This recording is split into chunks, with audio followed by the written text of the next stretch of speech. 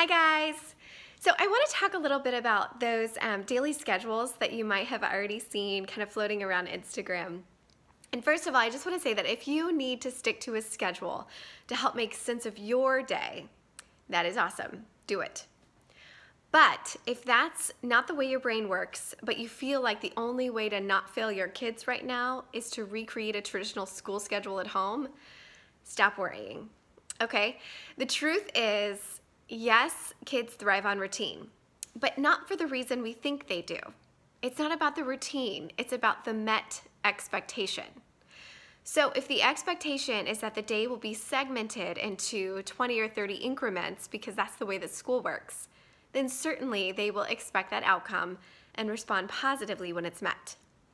But if your expectation at home is different, right? If you're working from home, you're caring for aging parents, you have a new baby, if your life circumstance requires that you live kind of within a different set of expectations, that is okay. Just be clear about what the day is going to bring for your kids. And that can be however it needs to look, right? So here are 3 easy to implement rhythms if you simply can't do the schedule thing, all right? The first is to try an inchworm rhythm. Now this works best for the younger set where, I don't know, those attention spans are a little bit shorter, and it looks like this: together, apart, together, apart. So you might start your day by reading The Very Hungry Caterpillar over toast together.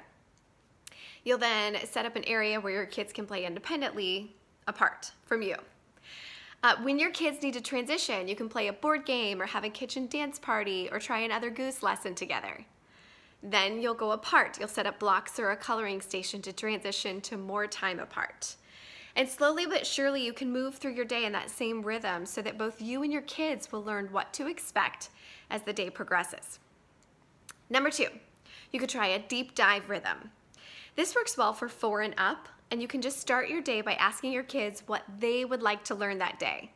You're gonna get some wild answers, okay? But make a list together and let each kid tackle just one thing from that list that you both agree on.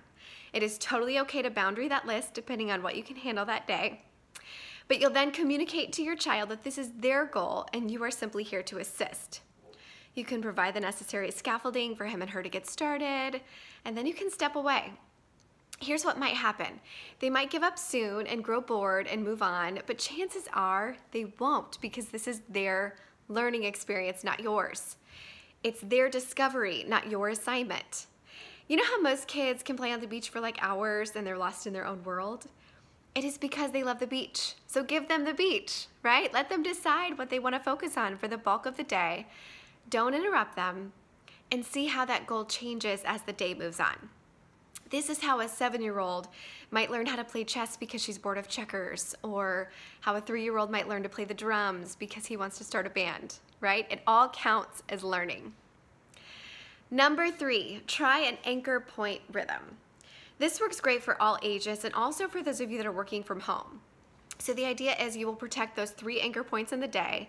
We use meal times as anchor points because it's that natural rhythm that's already established. And these anchor points, they will become times of family connection only. So plenty of eye contact, conversations, no distractions allowed. Try to keep discipline and correction to a minimum. These are the moments where your kids are going to feel sort of tethered and safe no matter how stir crazy or out of whack the rest of their days feel. So if possible, you could take one of your anchor points outside for fresh air, like a lunch picnic on the stoop or a quick walk around the block after dinner.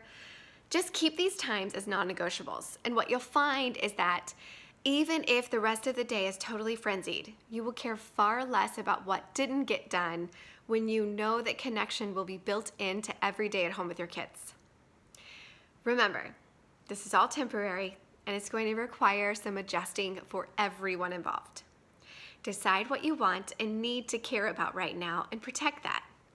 Then let go of the rest. I'm cheering you guys on.